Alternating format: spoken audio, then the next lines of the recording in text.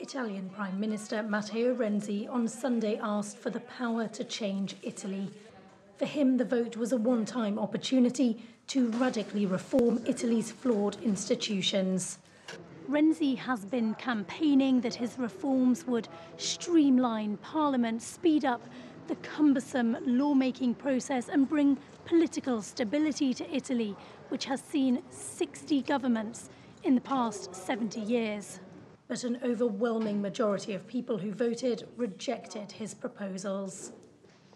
I tried to convince several of my friends that were thinking to vote no, to vote yes, because I think that it's a way to change something. It's not the best reform, but it's a good start. Yes, we must have reforms, but it must be done well and intelligently.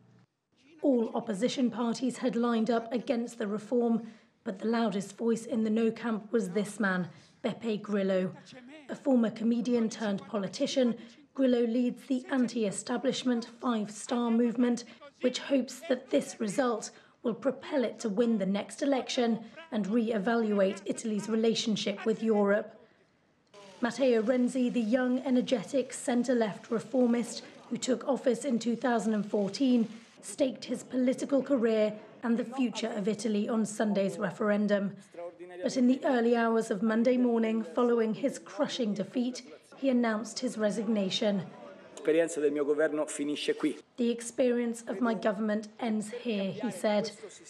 And in the year that saw the British vote to leave the European Union and the Americans to elect Donald Trump, Italy became the latest domino to fall as anti-establishment voting gathers momentum around the world.